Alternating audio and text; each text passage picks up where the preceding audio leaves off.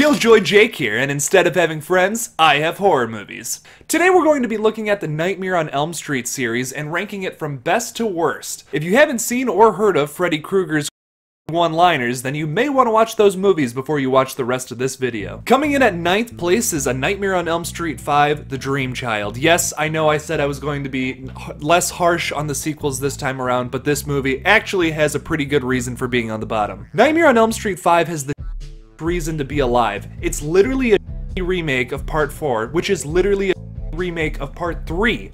So this is the ultimate remake. It is a steaming pile of horse penises. Between some of the crappiest dialogue in a Nightmare film and a subplot including a little Freddy Jr., like the kid from Jurassic Park, just running around in a Freddy mask, it's by far my least favorite movie in this entire series. Coming in at 8th place is A Nightmare on Elm Street 4, The Dream Master. I mean, just listen to these names, they're all the same. Like I said, my problem with this movie is just the fact that it rehashes everything from 3, but it kills off some of my favorite characters.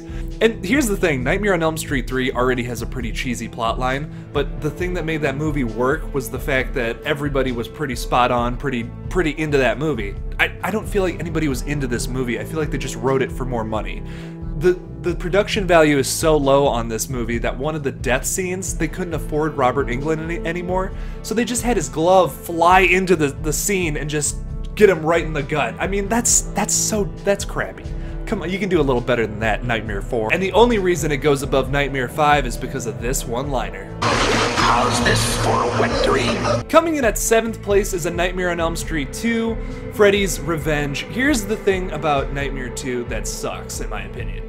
It's gay. It's very unnecessarily gay. Listen, I have nothing wrong with people being gay, but I would also have the same problem with this movie if the whole thing was just girls with their boobs out. Like, I came to this movie, I didn't come to this movie for some kind of sexual porn. I don't fap to Freddy Krueger or anything like that. I want to see Freddy Krueger fingering people up with his finger gloves. I didn't want to go to a leather-clad gay bar for some crappy subplot about the gym teacher being gay. I just feel like that's just as unnecessary as a whole bunch of girls with their boobs out in horror movies. Coming in at 6th place is Freddy's Dead, and I ain't even gonna say the rest of this title because you know it ain't the final nightmare. This movie is a train wreck, but at least it knows it's a train wreck. By this point, the Nightmare on Elm Street writers just knew, like, this series has gone to hell. Let's just run with it. Let's just make some bucks on a silly movie. See, and I don't mind that because right off the bat, you know what you're gonna get. You are gonna get silly Freddy Krueger at his maximum cartoonish potential. It starts off with a Nietzsche quote and then goes to a silly, the best Freddy Krueger one-liner, which we will get to later. I first saw this movie when I was like 9 years old. It was the first Freddy Krueger movie I'd seen, by the way. And the first scene I saw, I jumped in right in the middle of it. It's the kid in the back of the van. He falls asleep, and but of course you don't know that. And he starts opening up this map, and it just keeps opening, and he just keeps opening it, and the whole back of the van just fills up with the map and almost suffocates him.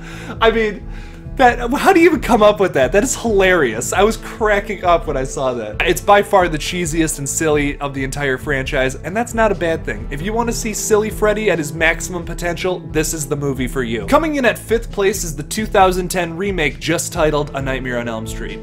See, I'm a sucker for scary Freddy, and the first 20 minutes of this movie, the opening act, is terrifying.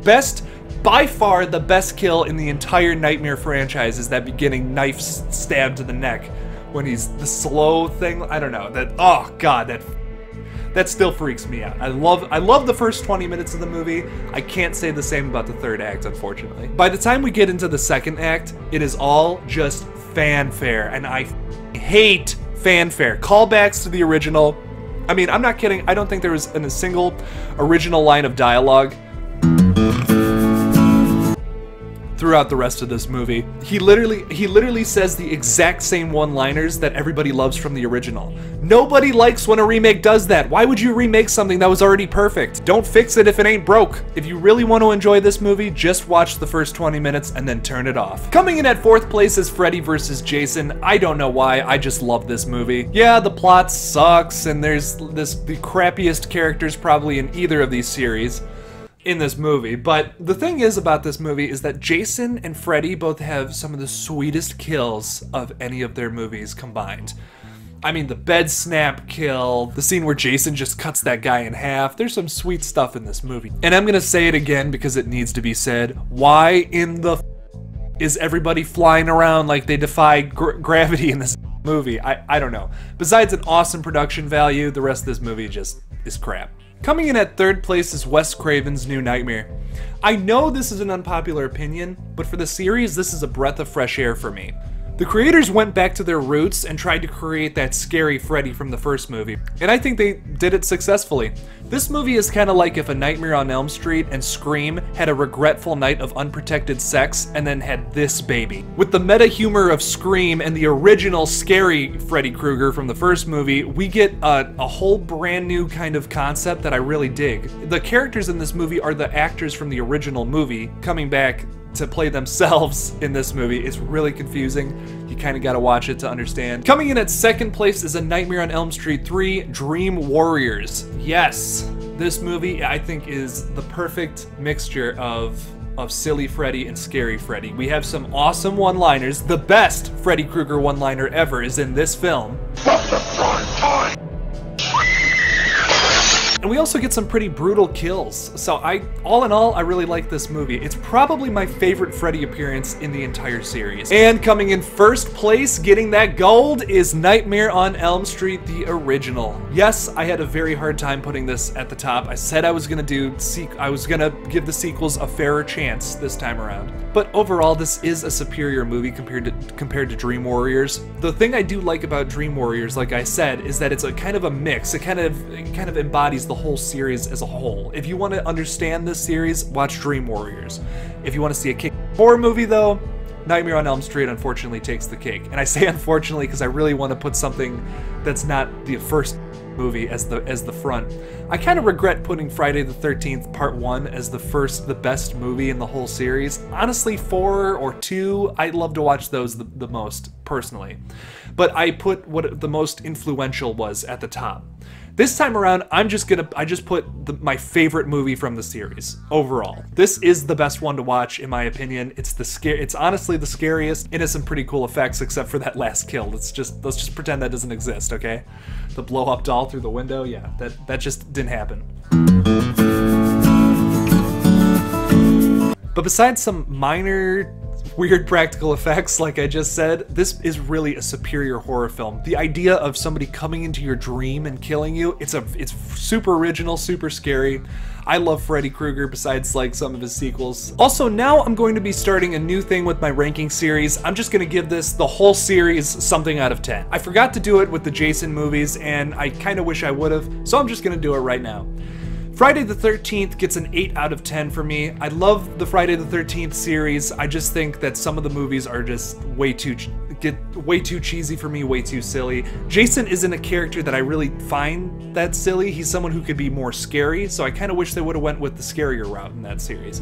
Also, fun fact, I guess the guy who did Jason, Jason Lives Part 6, a fan favorite by the way movie, is currently working on a sequel where apparently it's going to be Jason in like the wintertime attacking people, which I think is going to be awesome. I hope they do it. It's going to be canon with the original series, I guess, so that's going to be awesome. I can't wait for that movie. But don't worry, I'm still focused on the Nightmare on Elm Street series. Just a little sidetrack there. But if I had to rank the Nightmare on Elm Street series, I'd give it about a 7 out of 10. I love Freddy Krueger is unfortunately my least favorite of the 4 big slashers.